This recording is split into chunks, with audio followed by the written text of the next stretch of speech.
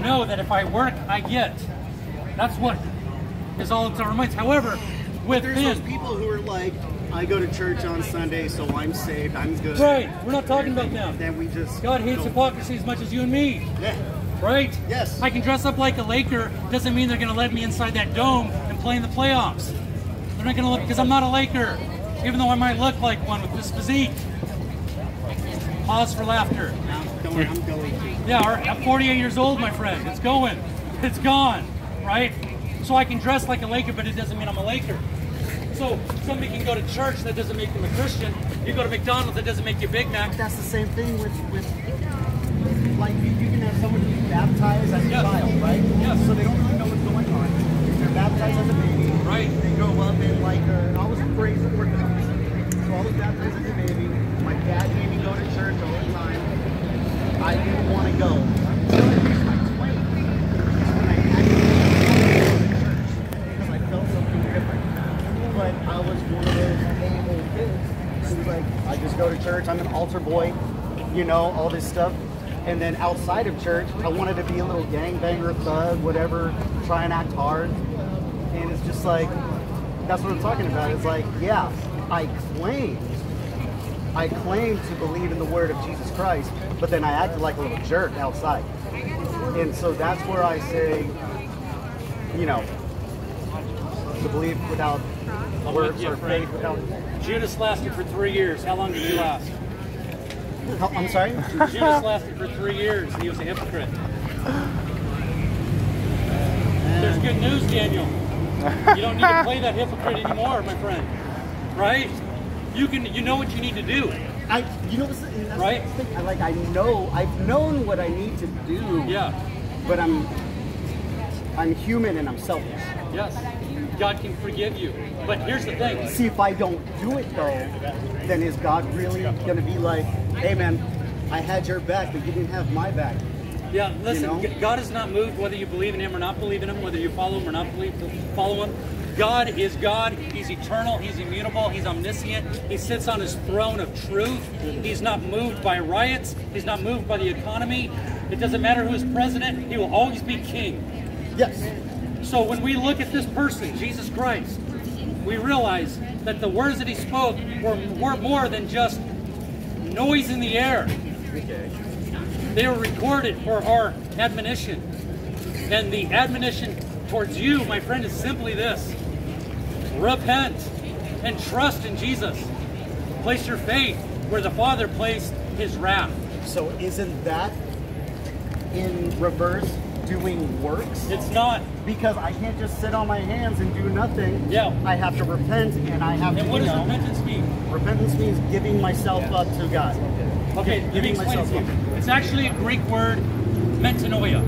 It means literally to change your mind. So what I'm not telling you to do is I'm not telling people that they need to turn from their fornicating, from their blasphemy, from their stealing, from their riots. I'm not telling them to turn from that. Okay. I'm telling them to turn to God. Wait a minute, let me explain it. I'm telling them, change your mind about where you're placing your help and your hope, which is your current situation and circumstances, and turn to God and live. So giving yourself up to the Lord. And when you do that, Daniel, guess what happens? You are turning your back on fornicating and adultery and rioting and blasphemy. You're turning your back on those things. So, it is impossible to turn your back on fornicating. How do you turn your back on pornography? We love to sin. We love it. But Jesus Christ sets people free. So you cannot, through enough good works, do enough good deeds to no longer hate the things that you're called to hate. And as a Christian, I now love things I once hated, and I hate things that I once loved. But isn't it hard? It's right? It's hard to turn your back from things like that. So the old man is dead, but I know where he's buried. Yeah. We're just going to keep going back and forth. Daniel. I love you, bro. I appreciate the conversation. So do I. How old are you going to be when you die? Who knows? Right, God does. Who knows? I could have died a month ago. To be honest with you, Yes. I could have died a month ago. And you could have died today, right? You could die today. But God was there. How old are you now? 37. 37. Youth is no guarantee of old age. Cemeteries are filled with young people as well as old. I call you youth because I'm 48. See how that works? Yesterday I was 6, today I'm 48, tomorrow I'll be 74. Today's the day of salvation, Scripture says. In other words, today's the day to prepare for your last day. Because we don't know when that last day is going to come knocking. And when that last day does come knocking, you'll answer that door. All by yourself, my friend.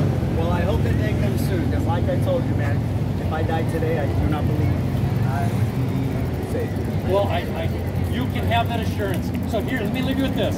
Because I think you're going to think about this. My encouragement to you is very simple. Open up the Bible to see if what I said is true. Cry out to the living God to have mercy on you. There's no playing the hypocrite.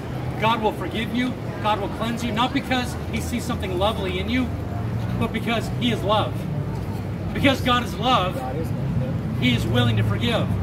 Not to be confused with God being all loving, because God is not all loving, but He is love. 1 John 4:6. He is a God that is jealous. He cares about right and wrong. And He cares enough about you, my friend.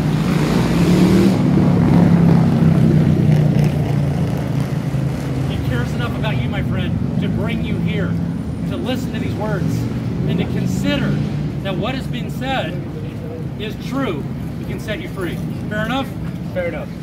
All right, Daniel. All right, brother. I appreciate it. Hey, Take it easy, man. Like in and out. Yeah. Got your girls. What are you here with?